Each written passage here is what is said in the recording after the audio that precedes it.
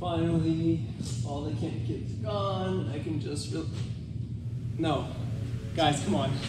I only have like 20 minutes before class again. Like, please, please. No. Oh, fine. If your goal is to do this,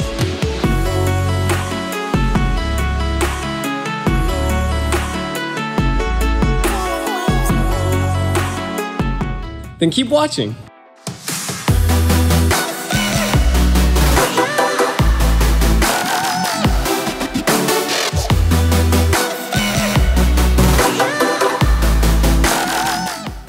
Hey guys, my name is Zach Ferguson, and this channel is all about helping you guys reach your tricking goals.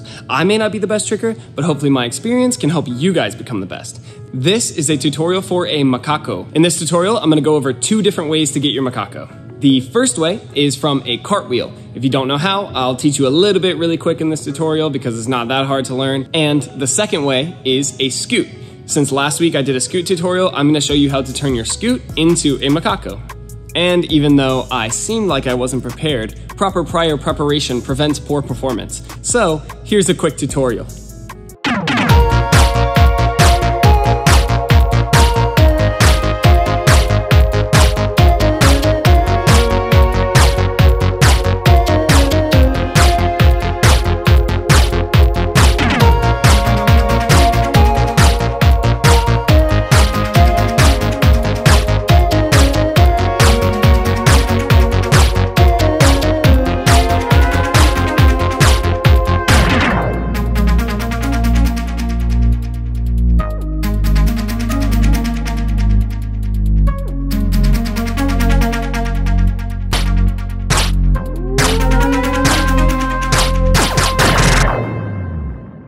Alright, so what is a Macacao?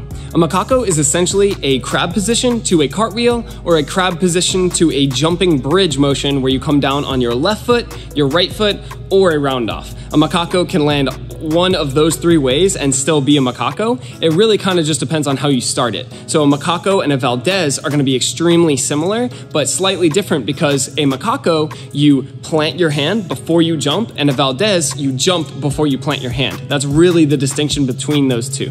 Of course, there's always going to be a little bit of gray area where you kind of maybe jump this much before you Macacao, or, you know, something like that. But essentially, if your arm goes over the top and you jump like you're doing a one-hand back handspring, that's a Valdez. If your arm goes backwards, sideways, and then you arch around that motion, then it's a Macacao. You can also do Macacaos 2-handed or 1-handed. It doesn't really matter in my opinion. You can correct me if I'm wrong, but I don't really know a difference between a name of a 1-handed Macacao or a 2-handed Macacao. Valdez seems like that, but again, like I was saying, it's kind of the shoulder position and whether you jump beforehand. Valdez is basically a 1-handed back handspring, and Macacao is a crab position planted to a pivot around your shoulder and then come down like a back handspring, cartwheel, or scoot. So for both of these methods, we're going to use a line again, just like on the last tutorial. And this is just because you want to understand where your direction of momentum is going on this, and it will help you understand how to kind of turn one trick into the other trick, because this is really dependent on your shoulder position, your direction of momentum, and how your legs move. If you twist too much, for example, it's not gonna turn into a Macacao. You're basically just gonna be doing a cartwheel or some kind of like pseudo master swipe, b-boy master swipe type move, but I'll show you what I mean. Let's jump into it. So whether you're doing a tricking cartwheel or a gymnastics cartwheel, it doesn't matter. It just needs to be some kind of cartwheel. If you don't know how to cartwheel, did you even go to elementary school? But like if you're homeschooled, I understand. Okay, chill. I'll teach you really quick. So what you want to do is you want to start in a lunge and then reach down with your left hand, kick your right leg as hard as possible backwards, and then plant your right hand and land on that right leg. Obviously, right hand and left leg if you turn to your right. If you're having trouble with your cartwheel and you're not landing it, it's probably because you are bending your legs. Make sure that your legs are straight the entire time. Kick completely backwards and then try to pivot 180 when you are doing your cartwheel so that you can land facing the other direction when you land your cartwheel. So you want to start facing one direction in a lunge, and then you want to turn 180 upside down and face the other direction and land in the other side lunge to end. All right. So to turn your cartwheel into a macaco, what you're gonna wanna do is start in a crab position, and then from that crab position, place your left hand backwards. Again, teaching this on my left side. I don't have to say this every video, but I just want to make sure that you guys understand that you wanna twist to one direction, and I twist to my left, so I'm teaching this to my left side. So start in your crab position with both hands, then pick up your right hand. You wanna be only on your left hand at the beginning for this motion. Make sure that your butt is not on the ground for this method. We are just gonna start completely from 2 feet on the floor and only your left hand touching. Then what you're gonna do is you're gonna cartwheel out to the side. So on both of these methods, you're gonna be sort of like the hands of a clock. Your line is gonna dictate where you are going based on that clock. You'll see what I mean. So start slightly off to the side of the line and place your left hand on that line. From there, look over where you want to land. Then you're gonna reach with your right arm in the direction you wanna land, plant your right hand, and then jump off both feet and land on only your right foot. Land like you would normally land a cartwheel, and then we'll move on. From there, you want to progress farther and farther backwards. So wherever you reach with your right arm is gonna dictate where you go. Once you get the hang of this, you want to start minimizing your twist. The easiest way to do this is to start reaching more backwards and not as much across your chest. If you reach across your chest at this point, it's gonna make it harder for you to look like a macaco. Start with your feet in the same position every single time and your hands somewhere around the same position so that you know you're making progress. Your goal is to move around in a circle pattern, progressively getting farther and farther around this circle until you can land back on the line. The key is to keep your eyes on where you wanna land. If you don't keep your eyes on where you want to land, then you're not telling your feet where to land. In tricking, if we're doing a flip or an upside down motion, then you always want to spot your landing unless you can't see it at that time. But when you're coming down, spot your landing. If you're doing a kick, you want to spot where you are kicking. The reason is your body will follow your eyes, and specifically your feet will follow your eyes, because that's kind of just how we're made. If we are jumping to something, if we're not looking at it, it's incredibly hard to land on it. So keep your eyes fixed on where you want to land. Try to aim your right hand to that point and then put your right foot right next to that right hand. If you're having trouble, there are 3 different things that might be stopping you. You might not be jumping enough. A lot of times beginners do not jump hard enough, and this is almost the most detrimental thing in my opinion. You need to jump as hard as you can off of both feet at the exact same time and push up, but also push backwards with your legs. The other thing you may not be doing is arching enough. This is really a pelvic thrust motion, just kind of like rise. You need to push your belly button and your hips to the sky when you're doing this. If you don't, then you're going to collapse. And the third thing is you might be afraid to kind of go on one hand. So this might be causing you to concave your shoulders rather than making them pushed out and kind of convex. You really want to make the shoulder push forward like this. Always have the other hand there for support, but mostly it's gonna be that base hand that's doing all the work. You wanna essentially get to a handstand and then just come down from your handstand. If you are pushing yourself too hard with your arm, then you might be pushing yourself back the direction you came from. Again, like I was saying, try to get to a handstand. If you can macaco up and stop in a handstand, that's kind of advanced, because then you can do a bunch of different things out of your macaco. But either way, you just keep progressing over and over around that circle like you are the hands of a clock until you can get back to that line. Remember to stop reaching across your chest with your right arm and reach more here. The more you can reach backwards, the better your form is gonna be. So it's left arm back, right arm reaches up on this side of your head, and your eyes are looking there the whole time. What I like to do is I like to start with my eyes facing backwards the whole time so I know where I'm looking. So if I'm doing a macaco, it'll look something like this.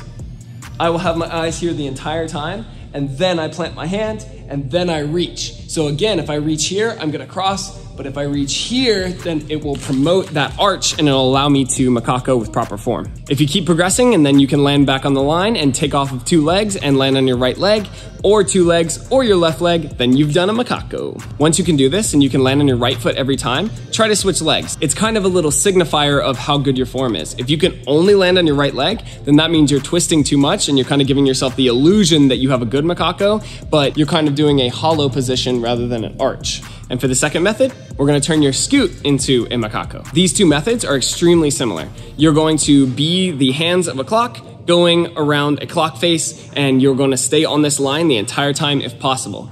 The difference here is it's a little lower energy, but it forces you to do better form earlier, and then later you can just switch legs. But I've taught people both ways, and some people prefer the cartwheel method, some people prefer the scoot method.